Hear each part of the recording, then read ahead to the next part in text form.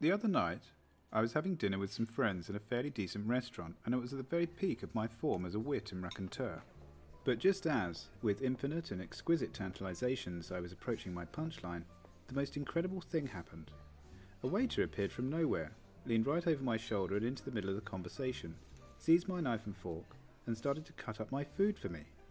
Not content with this bizarre behaviour, and without so much as a by your leave, he proceeded to distribute pieces of my entree onto the plates of the other diners. No, he didn't actually. What he did instead was to interrupt the feast of reason and flow of soul that was our chat, lean across me, pick up the bottle of wine that was in the middle of the table, and pour it into everyone's glass. And what I want to know is this: how did such a barbaric custom get itself established, and why on earth do we put up with it? There are two main ways in which a restaurant can inflict bad service on a customer. The first is to keep you hanging about and making it hard to catch the eye of the staff.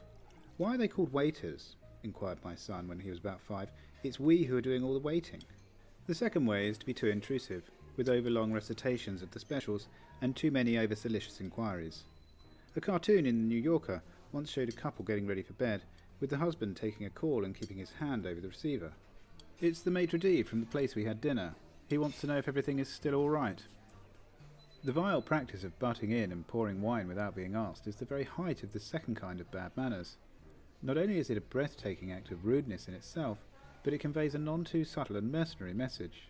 Hurry up and order another bottle.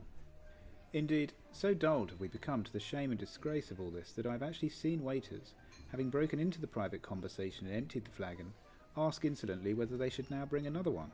Again, imagine this same tactic being applied to the food. Not everybody likes wine as much as I do. Many females, for example, confine themselves to 1 glass per meal, or even half a glass. It pains me to see good wine being sloshed into the glasses of those who have not asked for it, and may not want it, and then to be left standing there barely tasted when the dinner is over. Mr. Coleman, it was said, made his fortune not from the mustard that was consumed, but from the mustard that was left on the plate. Restaurants ought not to inflict waste and extravagance on their patrons for the sake of padding out the bill. This, too, is a very extreme form of rudeness. The expense of the thing, in other words, is only an aspect of the presumption of it. It completely usurps my prerogative if I am a host. "Can I refill your glass? Try this wine? I think you may care for it." It also tends to undermine me as a guest, since at any moment when I try to sing for my supper, I may find an unwanted person lunging carelessly into the middle of my sentence. If this person fills glasses unasked, he's a bore as described above.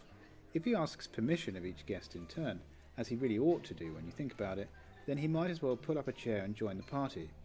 The nerve of it! To return to the question of why we endure this, I think it must have something to do with the snobbery and insecurity that frequently accompany the wine business.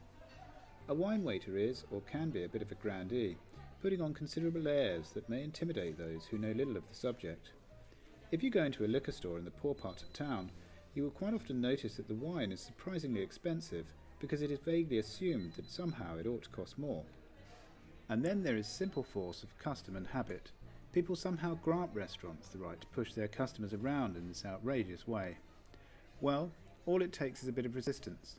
Until relatively recently in Washington, it was the custom at diplomatic and Georgetown dinners for the hostess to invite the ladies to withdraw, leaving the men to port and cigars in high matters of state.